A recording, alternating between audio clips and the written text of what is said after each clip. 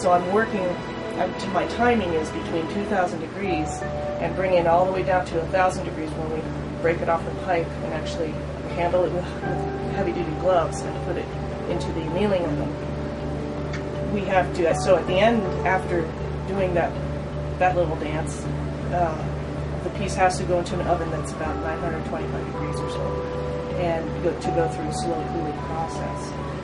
If we just let it sit out on the counter, it would go through and crack because it would create thermal shock. It would cool too fast.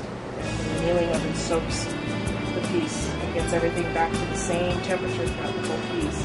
And then at the end of the day, after I put all my pieces in there for the day, I'll put it into the cycle on my little gearbox controller, and it'll ramp it down overnight.